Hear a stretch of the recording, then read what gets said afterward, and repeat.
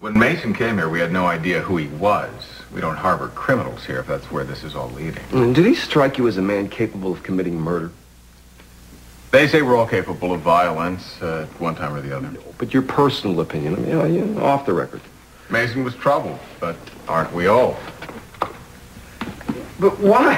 Why would he choose this particular church? I have no idea.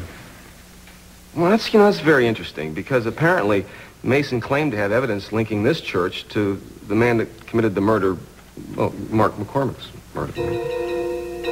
Really? What kind of evidence? Well, there was a nun that lived here. Somebody had a very emotional connection to the murder victim.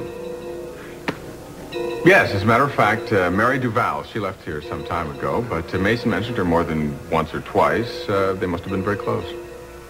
That's one way of putting it. Yes. Excuse me, Father.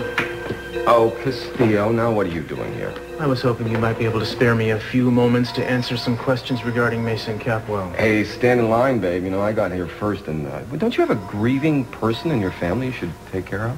Whatever I can do to be of service. Actually, I have been retained by his fiancée to conduct an investigation into the circumstances surrounding Mr. Capwell's death. What would she like to know? Well, it is her theory that that death is not the accident it seems. She thinks he was murdered. The plot thickens. I tell you. I'm going to take a seat here. This is going to be good.